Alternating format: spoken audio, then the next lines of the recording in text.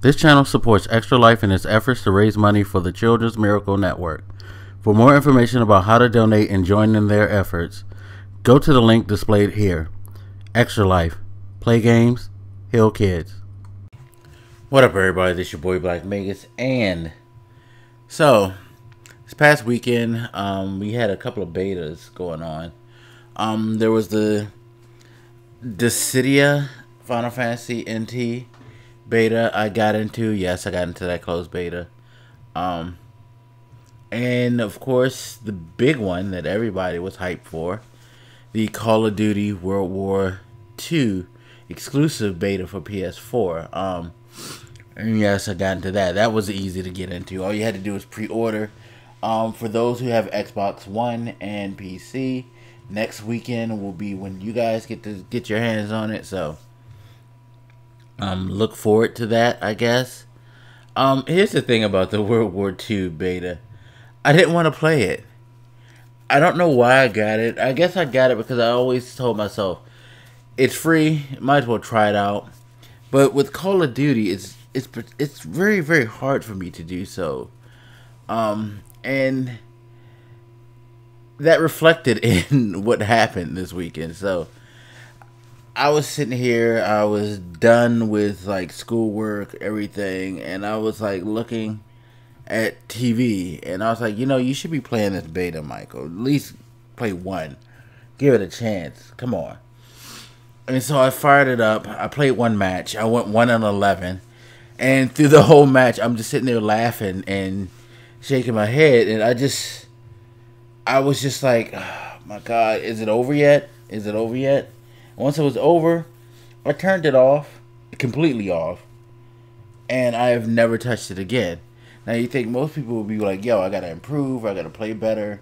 You know, that sucks. Why would I want to go 1-11? That's awful. You know, shit, most people wouldn't even tell you this. Me, personally, I just don't care, and that's the point of this. There's just some things that you just can't force yourself to like when it comes to gaming. And shit, when it comes to life, period, you can't make yourself be into something.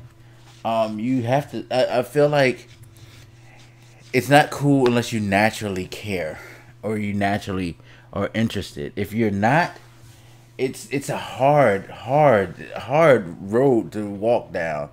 And that's how I am with Call of Duty. I know everybody's excited, boots on the ground now.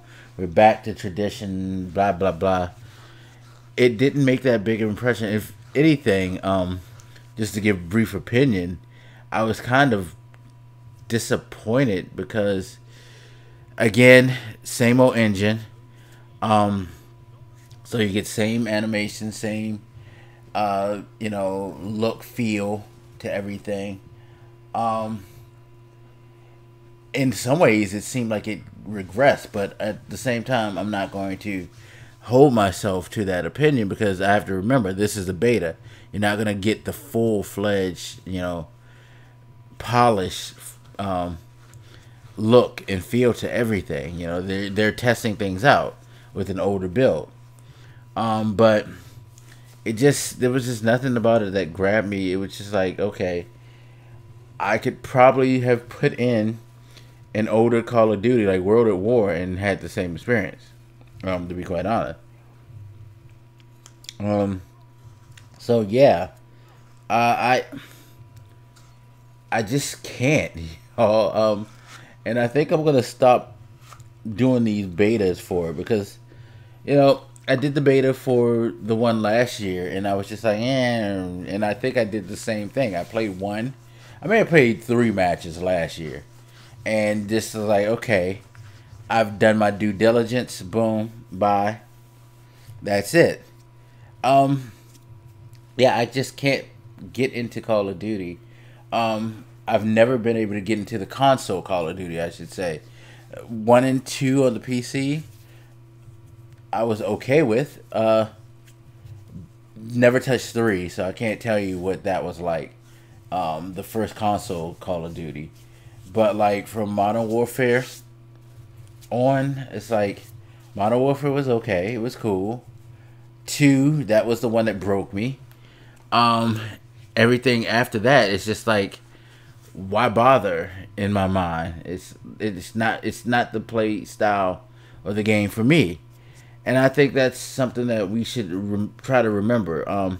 Even as content creators, if it's not for you, you might not want to like go ahead and pick up a game just because you know right now it's the hot thing, it's what everybody's watching, because it'll reflect in your content. Like if I were to put up this Call of Duty gameplay, one, I'm not gonna put up a 111 gameplay, unless I'm gonna sit there and clown it all day, because I have put up like bad gameplays of myself before and clown myself.